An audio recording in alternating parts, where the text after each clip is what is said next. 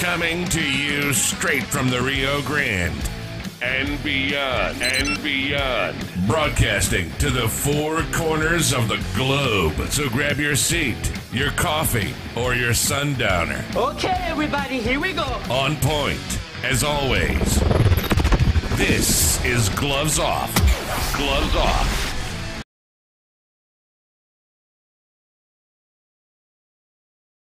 Back at you with Gloves Off, and today I have a great guest, my brother from another mother, and we're going to be touching base on training, praying mantis kung fu, jiaos, a little bit of everything that is meant for bettering the body. I'm here with Dr. Dale Dugas. How are we doing, my brother? You doing good? Doing great, my friend. You know, it's a little rainy here in Florida, but you know, no complaints. No complaints. Where are you in Florida? Are you at? I'm in Port Richey. I'm about, you know, almost an hour like northwest of Tampa. I used to live in Tampa. I got divorced, moved out here. I was working for another acupuncturist. We had a clinic out here, but unfortunately with all the COVID and everything, we had to shut down. So I'm basically back to working by myself. So I'm close to Tampa, and I work everywhere in Tampa Bay. I do acupuncture home visits now. So I don't have a clinic. I come to you. So anybody listening who's in the Tampa Bay area, don't worry. You don't have to come to me and wait on me. I will come to you and wait on you. But so that's me. That's me here in Florida. That's the way it should be. But, you know, and a lot of people don't understand that, you know, of course, Chinese medicine has always been associated with the Chinese arts. A lot of Sifus did it. A lot of Sifus practiced it. Everybody kind of that was in Kung Fu, that was serious practitioner, kind of dabbled in it. Right. A lot of people didn't know what they were doing, but they dabbled, like I say the word dabble. So today I want to touch base on you're a praying mantis stylist. Let's touch base on that, and then let's just move forward. How did you get involved with praying mantis? It's interesting, you know, people say praying mantis, and of course, here in the United States, when you say the word praying mantis, you either think of the Walloon system first and foremost, you know, Sifu Champoi, and then other people think of the 7-star or, you know, the 7-star mantis that's very common. When I say common, I mean common that you saw, not that, you know, the material. Like Sifu Brendan Lai, he was a 7-star mantis Sifu, and he was incredible. What I do is a little different. It's what we call Hakka mantis. You hear the word South mantis put in front of it, but most of us now, more of us are saying Hakka. We want to differentiate it from, you know, the more common styles. You see, Hakka systems are they're usually not very public, you know, so you're talking white eyebrow, Southern mantis, Southern dragon, the dragon shadow system. These systems were all created in a certain area and were created by the Hakka people who were being persecuted and basically being driven. They were from the Northwest. They were driven to the Southwest, and then all around the world, they were persecuted. And so they created martial arts that were very simple in appearance. So they have few forms, but a lot of conditioning drills. And so when you hear the words South mantis or white eyebrow or Southern dragon, if you hear the word Hakka, most people associate a serious conditioning program you see in both of the, you know, in all of these systems. And so conditioning, first and foremost, what are you going to start with? Well, you're going to start with your footwork. You're going to start with your, what we call a stance. And in mantis, it's funny because we don't hold our hands closed a lot. We learn actually to kind of open ourselves up and invite people in. So it's a little different. Most people have got their hands closed, or you see the mantis people with the gao, the hook. Instead, in Southern mantis, we don't use a hook really. We use a pointy little thing called a fungai ken. So how do you train this? How do you condition this? Well, we'll get into that. But first and foremost, think about your body from your head to your toe. You need to learn how to stand. You know, how do we stand? Well, in mantis, we have a toe to heel.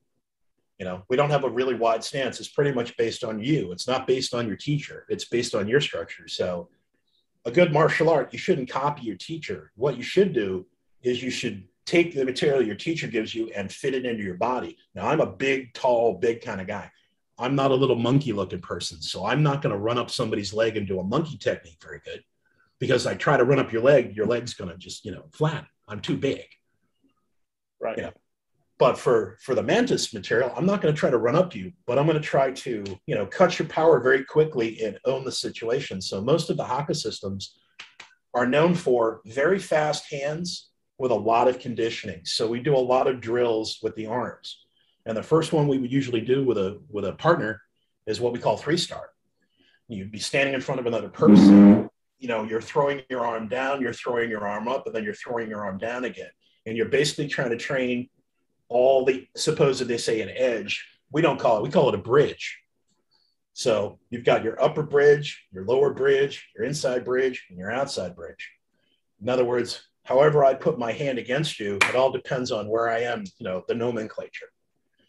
Okay. Now, how do you train your bridge? Well, it's not just banging. We also do training where we put sticks on top of our arms, and we have a partner put their arm on the top of the sticks, and you actually push against each other.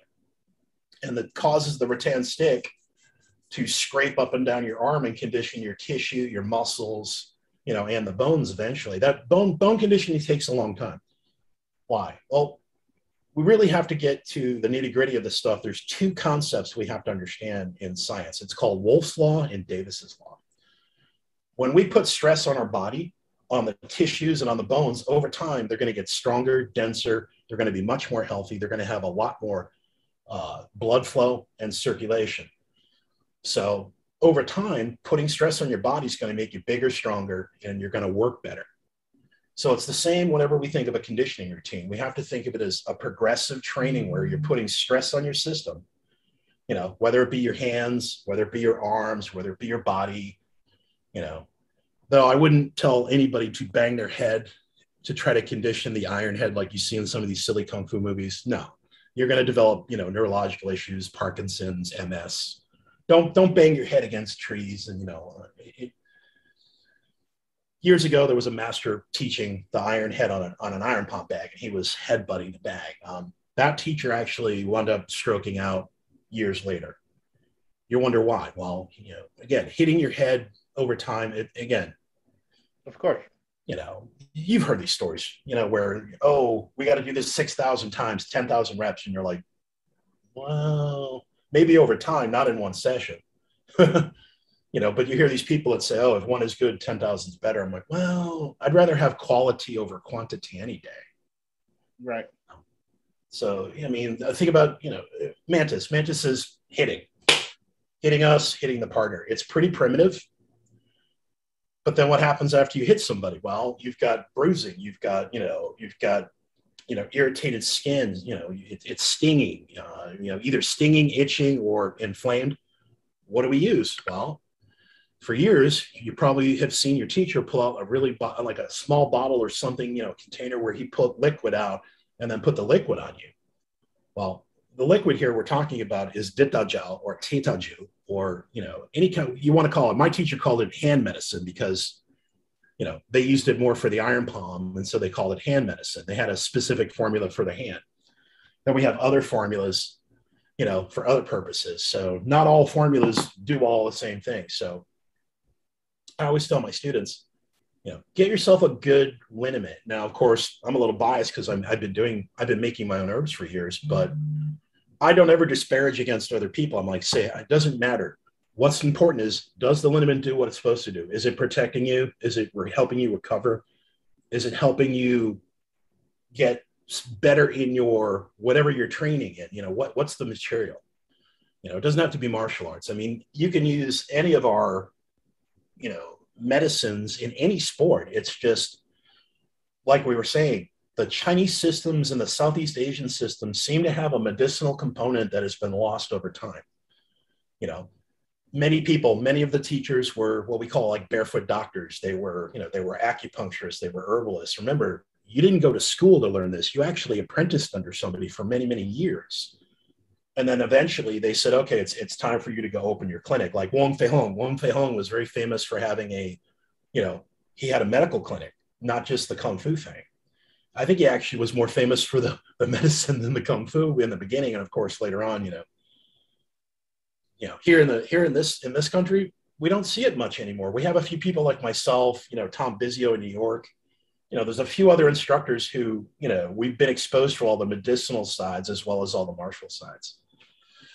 And it's good. Why? Because if somebody gets hurt in class, you're going to have less issue. Using medicines in class is going to reduce your liability. So that's a whole nother topic to talk about, is how to make sure you're not harming yourself or your students. first and foremost, yeah, use your jowl, because most people, they put it on and they go, where'd the pain go? And I'm like, it went somewhere else. Well, what's in that? I go, oh, it's just a bunch of plants, roots, leaves. You know, sometimes I put a snake in there, you know, and we use it. And you're absolutely correct, because liniments have been around for the longest time. And in the West, they kind of got lost a lot faster than in the East. Understand the arts of the East. They kind of, now you start seeing them kind of dilute away. Right. But 20, 30 years ago, 40 years ago, they were still very much prevalent, right, in some of the schools, or they knew about it. But if you look at the West, they lost their senses probably in the 60s, 50s. Right. Some of the old boxers used to use that. You know, you talk about Jack Dempsey and how he used to condition his hands, you know. Oh, yeah. Horse urine was one of the main things that he would use. Fermented horse urine was one of the things that helped him toughen his hands when it was there. But not only acid, all that urea, all that sodium, the salts. I mean, you got to remember, urine is full of all these different kinds of salts that we don't need and we get rid of. Salt actually thickens your dermis. So if you soak your hands in some kind of salt water, he knew the minerals that are coming out of that. Why? It's calcium. It's the things that excess minerals you get rid of. Well, those minerals you need for healthy bones, for injuries. It's not just for toughening. The stuff that's in, you know, all those minerals are actually good for recovery, healing, and strength.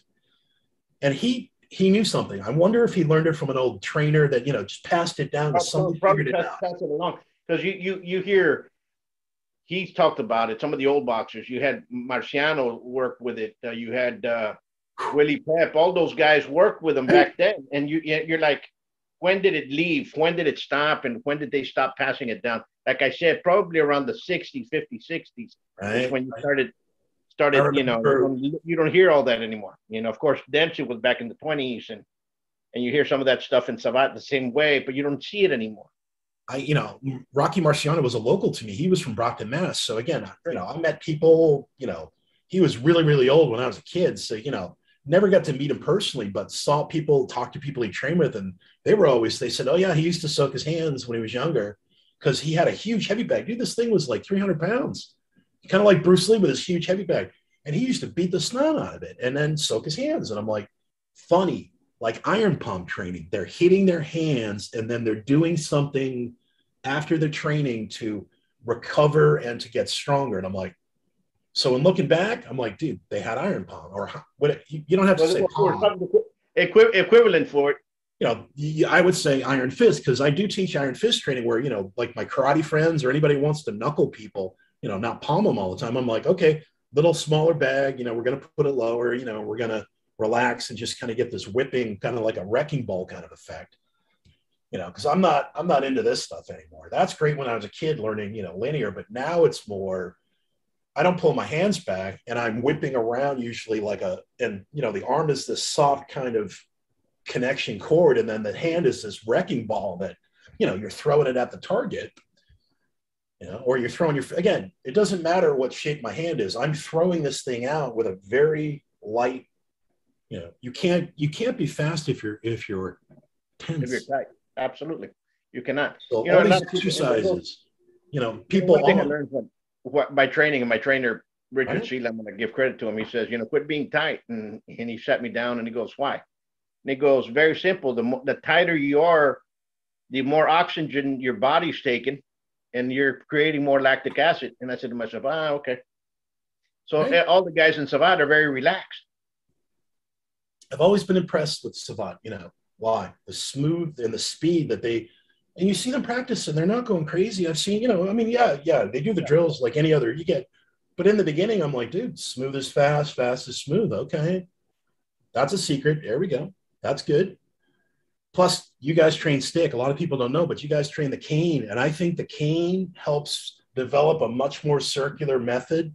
That's why I train in not only Indonesian, but Filipino martial arts privately. Why? Dude, those circles and movements I need to learn. Absolutely. I'm not a Kempo guy, but I've got friends who studied, you know, for years with, you know, Tony Cogliandro in New England, very, very well known And I've met Grandmaster Parker years ago at a seminar, and I was amazed that this man was how big he was and how smooth and fast he was. And I heard that he used to buy Ditta Jiao from Lao Bun. Lao Bun was a Choi Foot Sifu in, LA. And that, Mr. Parker, he was like, wait a minute, he had the best Jiao. So he actually, and people go, why? And I go, because, Mr. Parker, he seriously conditioned his hands and he knew he needed the best medicine. So he was buying it from Lao Bun. And it's funny because the Lao Bun people are like, yeah, we sell all the Jiao to the karate guys so they don't kill themselves. It's like, okay, great. I'm known. And what you're saying there, cross training. A lot of folks say, no, nobody cross trained. That instructor didn't cross train. That instructor didn't cross train. Really? They did cross train? People have been cross training left and right. Some of them cross train for themselves. They'll leave the system alone, but they themselves cross train. I train with a few different people, and one of these men, he's a very well-known information marketer. He's very famous for that. And we were talking, and we've become good friends. And he said, you need to keep learning from people who are at a higher level than you. Now, I got to a point in my training where I've been training for over 40 years. I need something brand new, something I've never studied before, something that's going to help me not only be neurogenic, but is going to bring my, everything up another notch, another level. And people look at me, I go, like, they say, what do you mean? I go, look, if you've been training for so long, you know when you hit a plateau. You can do everything you want, and you're noticing it. You're like, this is great, but you're kind of stalled. You're like, wait a minute, I'm trying to do something that just for whatever reason. You know what? I went looking for people. Why? I need to train with a certain person. Why? They've been doing this for almost 50, 60, 70 years. I need to go see them. Why? I need that kind of mentor to help me. So I'm training with I'm training with Roger Haygood in Mantis. I train with Mark Wiley in Integrated Eskrima through Russ Smith.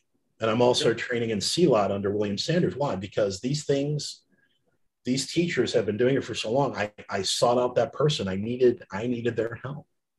I don't know sticks. I need to learn sticks and blades. Why? Because that's probably pretty much the most fundamental weapon you're going to come across is a stick or a knife. Not everybody has guns, but everybody can pick up a stick or a knife and try to hurt you. So I'm like, okay, that's a good, so the Filipino, yes. People go, well, why the heck are you learning CLOT? I go, the power generation. And people, what do you mean? I go, dude, the way Guru Sanders moves and how he generates whole body power is amazing. He's a little person. No, he's a good friend of mine, and one that I consider a brother. And he's a good friend, and we talk a lot, and and it's exactly right. And again, some people say, they say why, and I go, look, the question's not why. The question is, what do they have to offer you? And if you find something that they you want, then you have to ask yourself the three questions. Now, I got the three questions from Dr. John Painter. I used to train under Dr. Painter. I was one of his instructors in his association. I'm no longer with him, but I always give him, I always tell people, hey, I train with this person. I talk with that person. If you're interested, go seek them out. Why? I had a falling out with the association. That had nothing to do with anything because I went back to school to become an acupuncturist and had to open up a clinic. So I couldn't teach at my school. So I gave my school to my senior student and I left the association. Anyway, Dr. Painter taught me the three questions. The three questions are, what is it? What's the material? Second question, what is it for? And the third question is, how do you train it? If you can't answer one or all three of those questions, you're wasting your time. It's not martial arts. It's something else. Mm-hmm. And it doesn't matter what it is. Any skill you want to train, what's the skill? What's the concept? What's the material? And then how the heck do I figure it out and work it? And a lot of people, that third one, how do I work it? How do you apply it? That's a problem. I have friends that know form after form after form after form. And I said, well, what's that for? And they go, I don't know. I just had to learn this for a piece of paper. Sure. And I'm like, what the heck is that for then? Like all the forms in Mantis or how we apply them are the same. Very little has changed. And that's why I've always liked, Kempo from a self-defense standpoint is because people teach you, hey, look, it's something I can do this, and this, or I can do that, and that.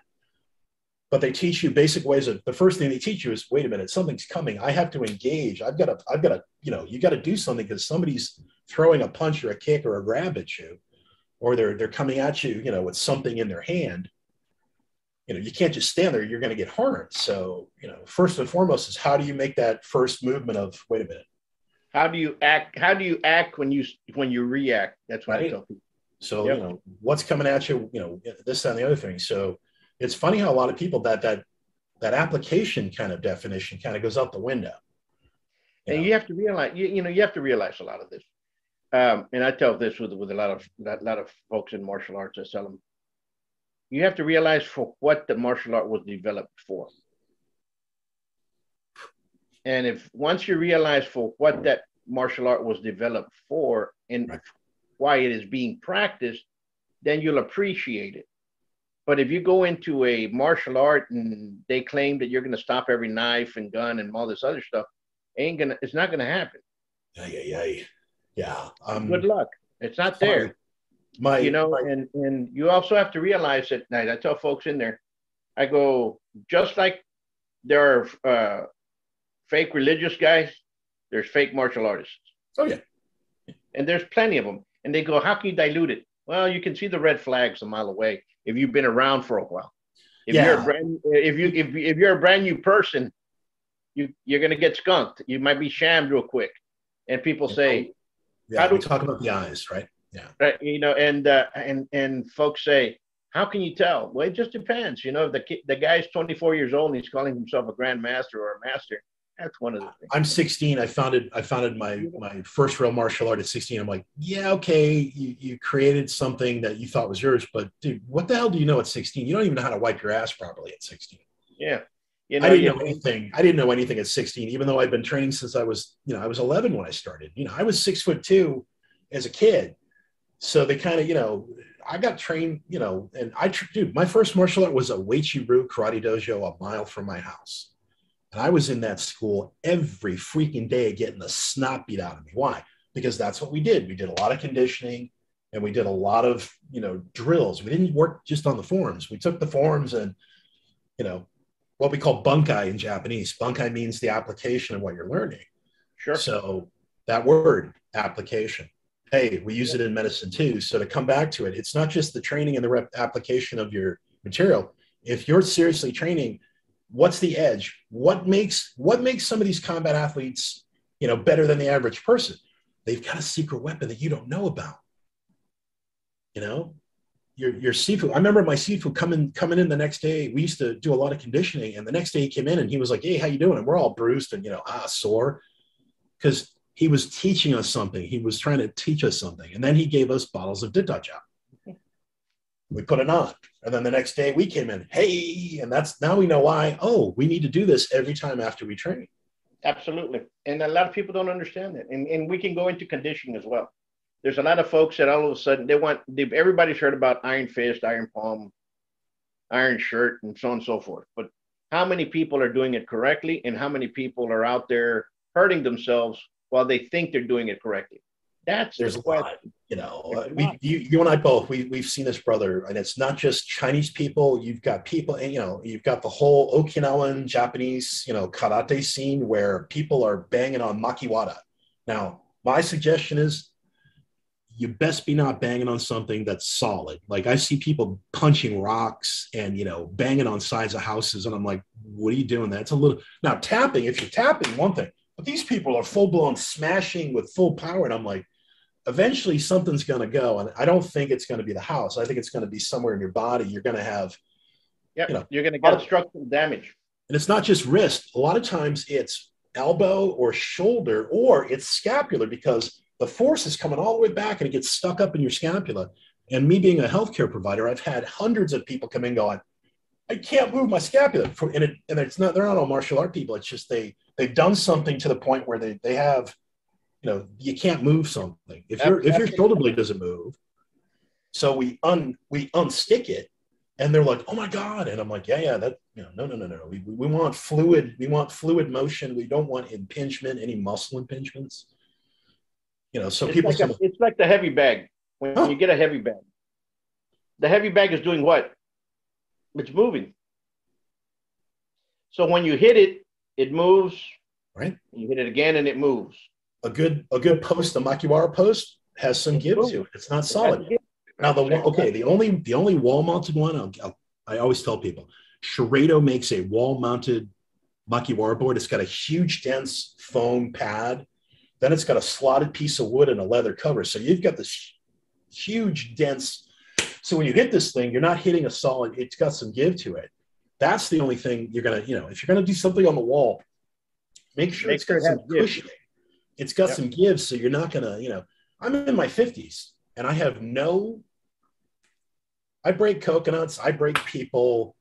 Okay. And everybody says, oh, you're going to have hand problems. I'll be 55 next year. Don't have nothing yet, but again, I don't condition myself, irresponsibly. It's like weightlifting, you need to train it, but you also need to recover. And I'm not talking bad about CrossFit or anything like that, because I think they're excellent, there's some excellent athletes there. But you also get a lot of people that go into CrossFit and get hurt. Why? Too much. Because too much. They're doing it without actual training. They're too fast and jerking, and guess what happens? They get hurt. They get structurally hurt. Something in that kinetic chain is going to snap, rip, tear. You get an injury of some kind, whether it's joint, muscle tissue, or a combination of all. Or, it could be muscle tissue, tendons. And dude, some people rip things right off. Had a patient come in, she had ripped off her shoulder muscles doing these pull-up flies. And she was like on her 301st. She was going to do 500. She's on her 301st. And the shoulder just said, no, we're gonna take all those muscles and come off the joint. Sure. Because she was she was doing this ballistic exercise, and her body went, no, we're done with this, And then they get upset with their bodies. People don't understand, and you have some athletes that have conditioned themselves for that. But the average Joe has not. These athletes have done this over a period of time, probably years, minimum. At least you're talking 3 to maybe 5 to 10 years. That if you're a serious competitive athlete, you have a master's or a PhD in what you do. You've been doing it for a long time. These people have only done it for this long, and they're doing it too fast, too quick, thinking I can cheat the system. You ain't cheating nothing. What you're cheating on is your recovery and your optimal, health. You're paying for it out of that health wallet. I tell folks this: you can go train. People, there's a lot of folks that are going to teach you how to fight. There's a lot of they're going to tell you how to fight, not teach you, tell you how to fight. There's a lot of folks that are going to tell you to throw a punch and tell you how to throw a kick, and they're going to say, "Do it faster. You're doing great." But technically, if you miss somebody, that other leg's going to be, your knee's going to be torn right off. Just enough force. Right. You start seeing it with these kickbox classes that they have. Yeah. There's no fundamentals. There's not even no basics. They just tell them right kick, left kick, let's kick, go faster. And all of a sudden, my hip hurts or my shoulder hurts. Well, you got a rotator cuff injury because you were throwing it wrong and hitting, it's always the hitting. It's usually you don't do it shadow boxing unless you're being a total fool. It's usually when you're hitting either the bag or you're working with somebody and you're just trying to show off and you just do it too fast, too much, or you do too many reps. Why is it that we have in our country this idea that if 2 or 20 is good, then 100 or 1,000 are going to be better? No, it again, quality over quantity. And you look at power lifters. Let's just take power lifters. Good example. They'll start off with 10. Let's start off with 12 reps, right, at 100. Yeah. Then they'll do 150 at 10. I'm just putting out numbers. Yeah. Then they're going to do two something or 250 at 8. Yeah. They're going to raise it 275 at 6. It's an inverse, right? It down. Then by the time they get to 300, they're doing it once or twice. I'm just throwing out these numbers. No, but it's a very common training. It's how they do it. But if you're going to go into the gym and your first rep, you're going to be picking up 300 just to show off and doing it. I'm going to do 15. I'm going to do 20. Something's going to give, and it's going to give real quick. Or people, they're just too exuberant. They're just, they're okay. They're excited. They do something too much. And the next day they wake up and they're like, I'm crippled. And they quit. It's probably the number one reason people quit anything physical is that they overdo it. And then they don't realize, oh my God, this is going to happen every time I do this. Well, a little bit, but within reason, you did a little bit too much. Absolutely. You know? So I'm always thinking it's like a bank account. I want to put a little in my savings account. I want to put a little energy and reserve always in that bank account. If you train to failure, I don't agree with people that do this. When you train to failure, you're reinforcing and you're telling your body that, you know, that this is what you want. I don't want that. I want optimal, not minimal. I want more skills, more power. I want everything at my fingertips if I need it, when needed, whatever it is. I don't want something that's going to be, I'm tired. I don't, no, dude, you're screwed. You're game over. You know, so I train something. If I get tired, I take a break, or I say, okay, that's enough for now. And then I'll come back to it. People go, really? I go, yeah, I'll train throughout the day. I don't just train for an hour. No, I mean, you know, train for 30 minutes. It's Florida, man. I'm soaking wet. Okay. You know, I'm outside. You know, let's take a little break and then, you know, get back to it, or maybe do it tonight, or maybe do it tomorrow. Why? Dude, you don't have to finish now. Why do we have this manic obsession with it's going to get done now? It's like, okay, just continue. You know, in other words, oh, okay, stop now, recover, listen to your body, go eat some food. You can't recover without eating. I mean, yeah, you can fast and all that, but eventually you got to eat good food. You know, recovery is also diet. You know, trust me, you and I both are big guys. I've lost 150 pounds over the last 3 years, man. I got huge. I was over 400 pounds. I'm about 320 right now. You know, I was 100, I was like almost 460. It was crazy. I could put a beer in my belly. It would stand up. That's no good.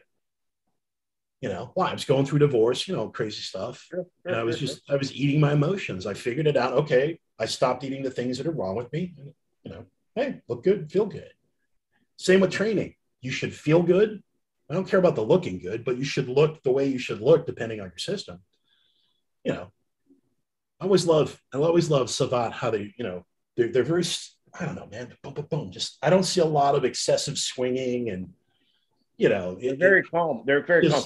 You know, I'm going to tell you this. This was back in 91. We did the doctors came in and we're part of INSEP, part of the French team. And nice. They came in and they were doing some tests of blood pressure, okay, heartbeats, and they took one of a dear brother of mine who was a world champion, Francois Pinocchio, and you can look up his fight. He fought Ramon Drecker, which was Savat against Thai box, really. Wow. And he beat him.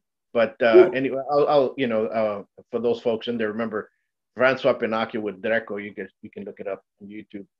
Well, anyway, his blood pressure before he started sparring was a number. Okay, I don't remember the number. It was one number. We did 20 rounds in the ring. At the 10th round, which is a peak of the highest, or at the middle of the round, right? It was the same number. It didn't change. At the end of the 20, it was the same. He was calm throughout the whole thing, and he did on everybody else, and everybody's numbers would fluctuate maybe 5 degrees off, but it was never, because Savat teaches you to be calm and breathe and move all that while you're moving it, and while you're moving and be calm and collected. You just gave out a secret, dude. You just gave out a secret. Breathing. People think breathing is some mundane, simple bullcrap. I go, no. The more oxygen, the higher your oxygen level in your body, the higher optimal levels you're working at. And the lower your oxygen levels in your body, you're hallucinating on what you're not doing what you think you're doing. You're hallucinating because you have lack of oxygen in your head. You know, you think you're doing good, and then your teacher comes over and goes, "You need a break." Why? Yeah, you need to. Yep, you have to right now. You know, and that's funny. That's funny. So again, it's true. It is the truth. You have to.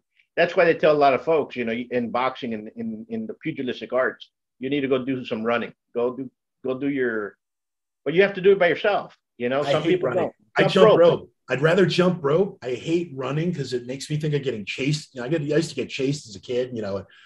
So I'm like, man, I'd rather just, you know, or I just do a lot of, you know, like we were talking earlier before, for anybody who's, you know, who's joining us later, is that mace training. I do high rep maces, or I'll do, I'll do a clean and snatch with a kettlebell, or I'll do lots of swings. I'll do things and just run the reps up with a light weight to just get that, aerobic conditioning kind of go. Why? I hate running. Absolutely. I jumping rope. I'm pretty fast as a fat guy, but that's because I'm running away from you, or, whoa, wait a minute.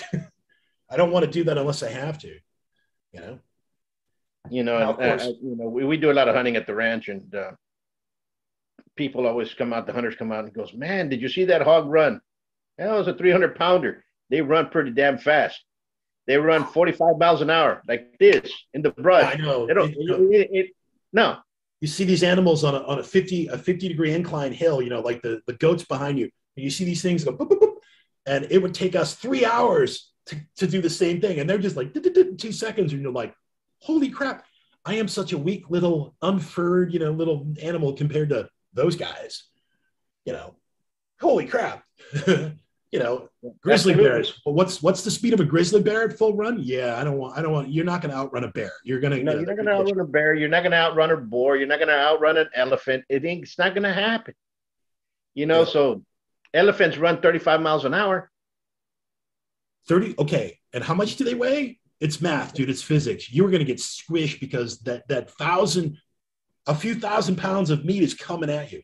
I mean, think about it. It's like a super duper heavyweight. I'm going to get out of the way. They can't run for a mile, but I'll tell you one thing. There's no tree in Africa that you're going to climb that he's not going to bring it down.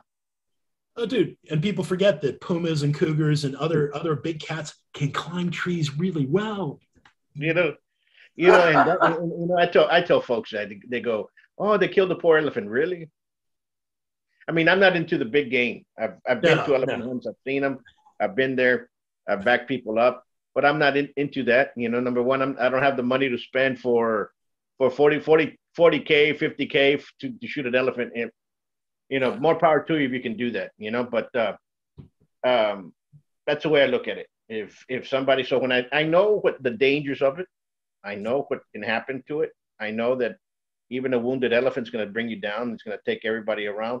I can only imagine a smaller, more maneuverable animal. Like you wound a boar, or you wound a mother bear and their cubs are. Oh, dude! I mean, there's things in nature you got to watch out for. Absolutely, they'll take you out, and people they're the apex. Yeah. But we're the same way. I mean, we need, what we're doing is I tell people, if you're learning to defend yourself, it's a mindset. You got to learn, where are you? What are you doing? And where are you going? It's the 3 questions, just based on, it's a little different. In other words, know what you're doing, look out where the hell you are. And if you're getting into a car, get the keys out and ahead of time under the lights, that kind of thing. It's funny how people, I can do whatever I want, whenever I want, at whatever time, and I'm safe.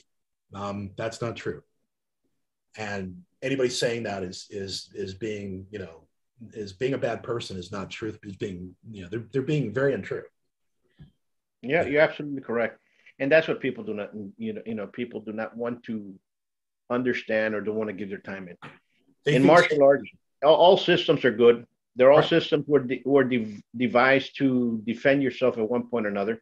Right. Other systems better than others? Of course there is, because mankind is just that way. Some systems were built to destroy the other system. It's just the way mankind is.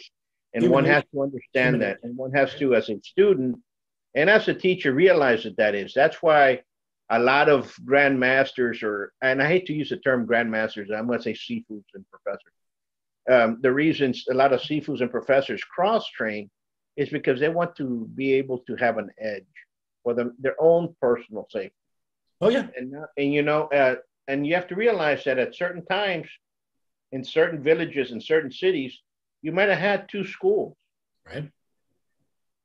Okay, you might have had, and their students kept on with the same 2 schools, and it was very much taboo for you to go train with the other school. I know, it was weird. It wouldn't allow you to, but I guarantee you that the senior students of those 2 schools became friends along the way and would cross train on their own. That's how we get over that, dude. It's like, we did it outside, quiet. Hey, come over to my house, and shh. We were like, hey, show me your first form. I'll show you mine. And then, hey, what's it for? Hey, I'll show you what this is for. And so we started exchanging, And I've been doing this ever since I started training, and people are like, how dare you? How dare I? No offense, but my martial arts is mine. Nobody can take it away from me unless you kill me or paralyze me. So Absolutely. a piece of paper doesn't mean anything. They can take my rank away. They can throw me out of their association, but I still have whatever I learned from them in me. Unless you take my Kung Fu. And some people go, what do you mean? Taking somebody's Kung Fu means you kill them or you paralyze them so they don't move anymore. Then we made a joke. You talked about, you don't like to say grandmaster. Well, I don't like to say the word master. I was taught masters are dead because they can't train anymore. They have mastered their craft because they no longer can practice. So to me, a master is dead. If you're alive, you're not a master, you're a teacher. And I could call you the head teacher, the head instructional, whatever. But I don't, that M word, I look at it like this, I see that, and I look at master, the actual term of what master means. Right. And there's only two creatures there's two beings they call somebody a master. One is a dog as a master, and the other one's a slave. And I don't own any slaves, and I'm not a slave to anybody, so I'm not calling anybody master. Now, there's systems that all of a sudden you have master at this rank and grandmaster at this rank. I don't like that as per se. Yeah. They're taking a word that was either in French or in Italian or in Spanish, and they're anglicizing it. Right. And in the terminology meaning as I've mastered a style or I mastered a thing, so he's mastered that. Yeah. But that doesn't mean he's a master. It just means that he has gotten skill level wise, and many people, that have those terms really can't demonstrate it anymore. It's funny, people say, well, who do you think is really good? And I tell them, and they go, I don't know who that is. And I go, I know. And they go, well, what about so-and-so, a very public person? And I just shake my head and go, no offense, but they're okay. And they're like, well, what do you mean? And I'm like, look, you really want me? I mean, I'm not trying to be rude, but that person isn't as skilled as they think they are. They're good at this. They're not good at that. And I don't care about this. I care about that. So I don't want a talker. I want a doer. I want to do, not talk. If the person can teach you, but again, here's where we come back. The arts have always been the same. A lot of people say, right, oh, back then the martial arts were different because people paid less and that and so on and so forth. Really? In the 70s, $50 might have been very expensive. $30 for an income was a lot of money per month. Right. The equivalence hasn't really changed. Most martial arts schools now are anywhere between $150 to $300 a month. Right. And that's in any city. If you go to some of the other ones, they're charging an exorbitant amount, They can even be charging $350 for whatever. And you're like, and I had one guy come in, he says, oh, well, down the street, I pay $200 a month. You're charging $150. That means the other school down there is doing better. It's a lot better because of charge of price. And I go, how many times have you been with the instructor? And because I kind of know the prices around, right? Yeah. And he goes, well, no, that's just for me to roll around in the ground. But if I really want to take a class with the instructor, I have to pay another $75 per class with the instructor. So you're paying $200 just to go over there and just roll around with people that aren't. You know what I'm saying? I'm just like, come learn with me. You're actually touching my hands. I'm actually putting my hands on your body. I'm like, really? Okay, whatever. It just depends, People are always like, why don't you charge more money? I'm like, I don't have a school. I teach out of my house or at their, wherever my good friend Russ Smith in Dade City, I train with him. Sometimes, I ask, hey, can I bring some people over and have a little training set? Why? He's got a nice school. And people go, why don't you have a school? I'm like, do you know how much that costs, the overhead? I don't have that kind of money. And if I did, I'd have 400 or 500, kids paying the bills. And that's my friends who have the crazy kid programs. They're the ones who survive. Why? Because they went from 500 kids to 200 kids. They still survive because 200 kids paying, like you said, how much a month? That's a lot of money coming in. But they also do after school programs. It's not just You know, they're heavily involved in the kids' lives to help them out, you know, so always a good In a thing. way, and like I said, and I tell people, in a way, that's good. Why? Because you're giving that child an opportunity. You're giving them self confidence. You're giving them a little bit of self pride. A lot of those times are things that help out a person at when peer pressure's at its best. Does it mean he taught him how to fight? Probably not. But at least that person's not going to be pushed into, hey, let's smoke this after class. You know what I'm saying? Kind of thing. Again, it kept, I started when I was a kid, it kept me off the street. And we trained in what we call the Police Boys Club, the Hanover Police Boys Club. The police started they took an old DPW garage. They bought like 1,000 pounds of weights, machines. They got a boxing ring, and we had like an open area where the karate dojo was. And dude, I was 11 years old, and I'm like, I got a karate school a mile away from my house. Are you kidding me? I was like my dream come true. You know, I can be there every day. The worst thing, I went to Karate Kid with my old man. He took me to see the movie, and we're watching, him do all the housework. He looks at me, he goes, "Hey, you can do all the housework for me," and it's training. I'm like, oh shit. Worst thing in the world. The old man, he's like, "Paint the fence, kid, paint the fence." Oh man. But it was good. Why? Because doing all that stuff helped me, strengthened me, gave me a skill in something like painting the fence, dude. I've learned how to do soft brush blocks for years.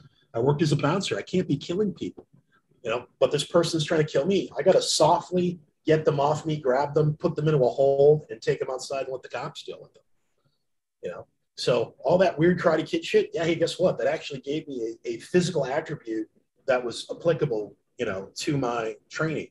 So don't laugh at it. It wasn't crap. They're giving you the secrets right there. If you train with all these ranges of motion with something, you're strengthening that range of motion. Absolutely. You're absolutely. I mean, how do you get stronger punching? Like by doing something that, trains what? That trains, I always say punching his elbows. What? Because, how do you drive your hand forward? Well, you got to drive your arm forward. How does it drive forward? It drives forward with your elbow. Scapular's in there a little bit too, but it's my elbow that, goes back and forth. Absolutely. And I'm going to do this. I'm going to plug a little bit in here. Folks, if you guys need some jow for training, the best one comes from Doctor here. So order it from again, I make a guarantee. How can they get a hold of you? They can get a hold of me. You can come DaleDugas.com. I'm online. I'm on Facebook, Dale Dugas AP.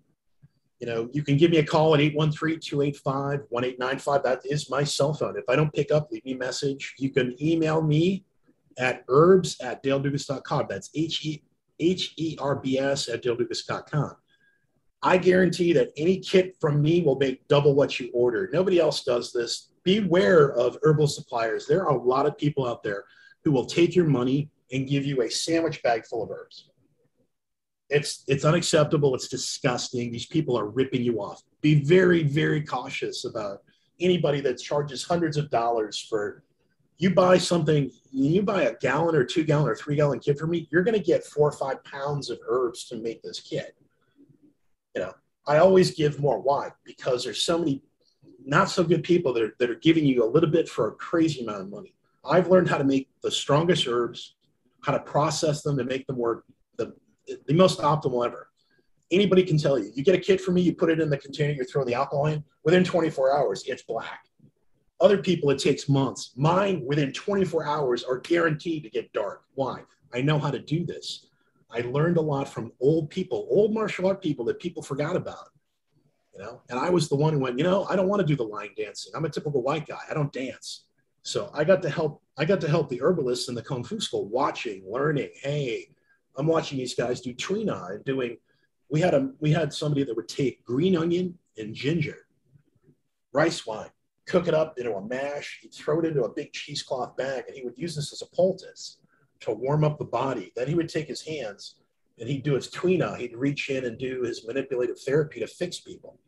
They'd scream. Why? Because this little old Chinese man had hands bigger than mine. His hands were about a good 2 inches bigger. He had bare hands. He'd reach in and grab you and fix you. And, then he would either give you pills to take or he would give you liniment to put on, depending on the issue. So when we're talking herbs, guys, don't forget, I have internal herbs if you have, more serious issues. I have access to hundreds of formulas, not just for recovery, but for other aspects of health, allergies, things like that, the flu. I've got a great flu recovery formula. So if you're sick, let me know. I'm here to help you. Absolutely. And especially now with everything going on with Again, the Wuhan flu. Basically, disease doesn't exist. The only thing that exists now is COVID. It's kind of funny. Like science supposedly changed in the last 2 years. Like it's a crock of crap is what it is. Now, I'm not saying that it doesn't exist or people aren't dying from it. I'm saying the fear mongering about it is disgusting. Absolutely. There are people, and what these people are having is these are people that have comorbid morbidities. They have a serious problem with their health. They're not dying from the COVID. The COVID is affecting their comorbid morbidity, exacerbating the problem. So if you have a bad heart, it makes your heart not work well, or your kidneys not work well, or your lungs not work well. I feel horrible for these people. But the politicizing and the shaming of, they're pushing an agenda that I'm not appreciative of. Absolutely. So, Absolutely. I feel the same way. Yeah, I don't shame people. It's like, I'm not going to harm you because you don't do something. And I don't care what your reasoning for it is. If you choose a stance, I respect you as a human being. That's your stance. I'm not going to shame you or harm you because of that. But that's what's happening. It's further. They're trying to divide us into, the further they divide us means we can't control these people. And people go, what are you talking about? I go, we're their boss. I'm not their employee. I'm their employer. And these people have forgotten about that, And I mean, dude, governor, we're getting a little political, but the governor in California there, I think he's going to get recalled really quick, because he hasn't been helping anybody. He's been harming people left and right with what he's been doing.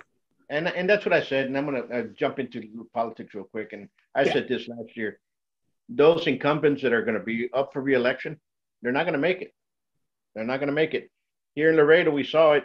We started seeing it. So it just depends. And this is what I want. Yeah, I try not to piss anybody off. Again, why do that? Why? If you keep getting people upset, eventually they're going to do something. And and again, it might not be nice. It might be physical, or it might be, hey, they're going to try to, they're going to stalk you. Why are you pissing people off? And people think it's funny to piss people off. I go, do you understand that they might get physical and you're not able to defend yourself? But wait a minute, you want to defund the police, but then you're yelling at the police to protect you because you're opening your big mouth and somebody beat you up for it. Maybe you should watch your mouth, because there's people out there who are going to beat you up over it, or worse than beat you up. They're going to remove you from the food chain because of whatever the hell you said or did. And people go, I don't understand. I'm like, well, you can't have your cake and eat it too. So you either have the police to protect you or you protect yourself. Yeah, I have no ill will. I have no ill will towards people. I agree with you 100%. I'm a mirror. I'm here to help you. But if you throw it at me, hey, dude, don't take offense to it. But I'm going to throw it back at you, and I'm a lot better at it than most people. You're not going to harm me. That's what people forget. People forget about all that stuff, but I see the fear mongering coming in, and it's affected a lot of martial arts schools. And I feel for a lot of our colleagues out there that have martial arts schools that they're not coming back. They're not reopening back. No. There's schools that were icons in certain areas, and people knew that these teachers were there teaching. Those schools aren't coming back anymore. They're gone. They're gone. Everybody thinks that, everything's going to reopen again. Everything's going to be flowers and candy. I'm like, you're deluded. What are you smoking? Why? I want some of it because, I'm a medical marijuana patient. I'm like, I want some of what you're smoking because I'm not getting that. Give me. And people laugh and they go, you're kidding. I go, no, these people they're on some kind of drug because it's not reality. Absolutely. You're absolutely correct. In martial arts, and I'm going to go back into martial arts. Oh, yeah. It comes back into the martial arts. Totally. Martial arts is here to make people more confident, make people stand up for themselves, and people to defend themselves. Right. And a lot of martial artists should be still practicing, especially in this time now, because a lot of people are not only going into depression, they're being feared into a corner. Right. They're crying in the corner. They're afraid to shake people's hands or even smile at them anymore. It is ridiculous. It is. Listen, I am the friendliest person out in reality. I talk to anybody. Like years ago, I'm up in New York before, I wrote a book on iron palm. So if you're interested, look up look up me on Amazon, look up, fundamental iron skills. You can also buy the book for me anyway. But I was up in New York and I'm on the train with my editor. We're going somewhere and I bumped into this gangbanger and, big, huge guy made me look like a kid. And I go, oh, dude, I'm so sorry. I didn't mean to bump into you. And I start talking to him. I'm like, hey, dude, I love those shoes. We start talking. Well, we get off the train and my buddy goes, why the hell were you talking to that guy, dude? He's a gangbanger. And I'm like, I'm not afraid to talk to anybody, bro. I didn't treat him like why did I treat him like a gangbanger? I'm going to treat him like a human being. He's sitting next to me. And he's a big dude. I'm like, hey, dude, I love your kicks. And he fist bumped me. Hey, I just made a new friend. Yeah. But people tell me, oh, I can't talk to him because he's black and black people are bad. I'm like, dude, I'm from Boston. I get this cracker shit down here in the South all the time. I'm in Florida. I'm not a cracker, man. I'm not the KKK. I'm not a racist whatsoever. I do not care about your skin color. It's what you say and what you do that affect me. Absolutely. I don't care what you look like. It's, again, what comes out of your cake hole, and what do you do with your body? That's what I'm worried about more. Absolutely. And this is in the martial art thing. So when we get back to martial arts, okay, like I love my Kempo friends, but some of my Kempo friends I have some problems with because they think they're going to do all these crazy strikes with their hands and their fingers, and they do no conditioning.